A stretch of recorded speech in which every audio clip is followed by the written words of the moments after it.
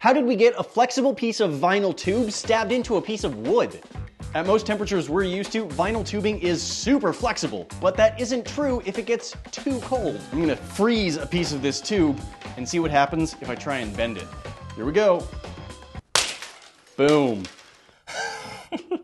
Shattered. That's crazy. Now I'm gonna freeze this little piece of tube and see if I can drive it like a nail into this piece of wood.